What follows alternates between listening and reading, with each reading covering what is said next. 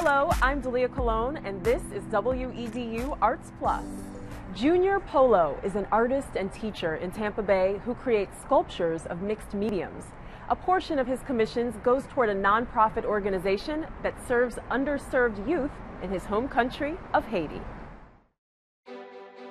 My name is Junior Polo. I'm a professional artist. I do some teaching and also get the communities involved in art activities, and I do a lot of public art also in the Tampa Bay area.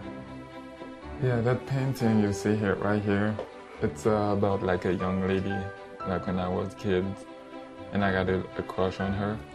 Those flowers represent me and her, and then that branch, it's like people keep us away from each other, like to really like to be able to see her, to say her things and stuff like that. That branch represents that. But this is your first painting? Yeah, this is my first painting. My work changed in the time. You know, when I was younger, like when I was a kid, I love cartoon. And grow up, and I love landscape. And after that, what changed everything is when I start working with kids. And I see the way they work, and then my work changed totally. It's like the kids teach me how to be an artist. Lately, I fall in love with jazz. And now you can see most of my artwork is based on music. And sometimes I have friends come over, like who play jazz. Like they play live.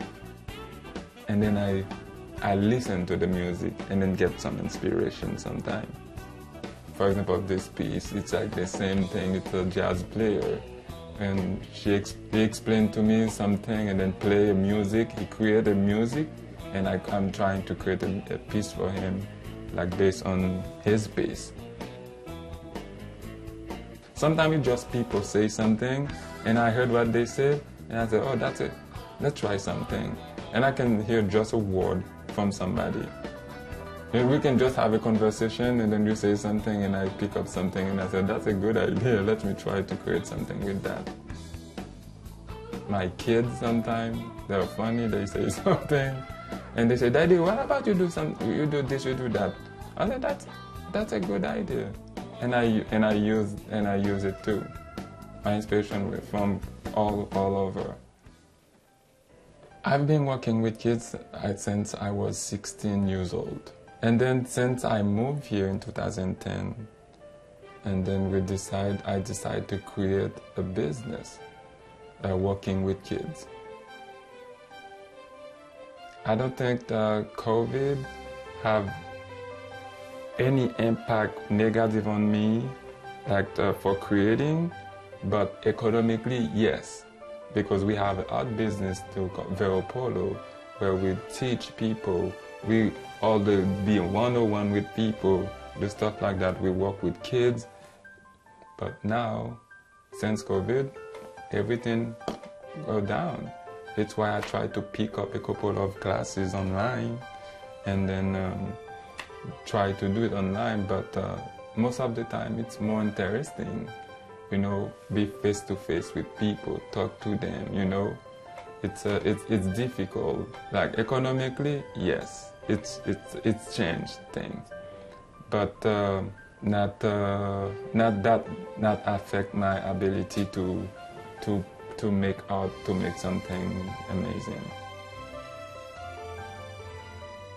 If I'm doing a sculpture, it depends my environment.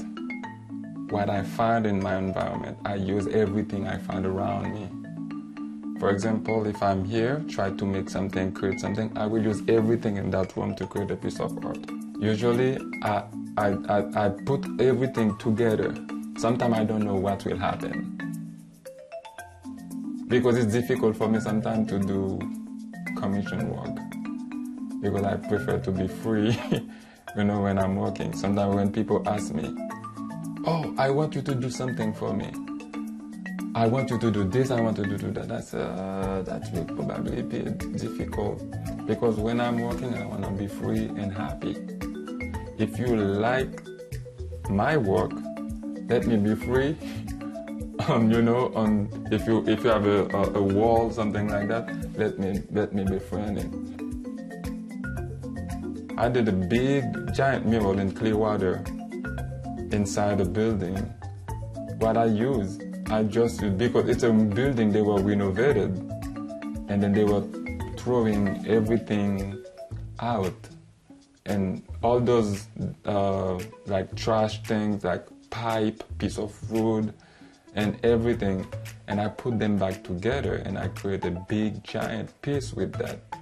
And then people were so happy. It's because of that people in Clearwater saw that mural, and then the Clearwater Jazz Festival said, "Man, we need to keep that," and then they choose me to be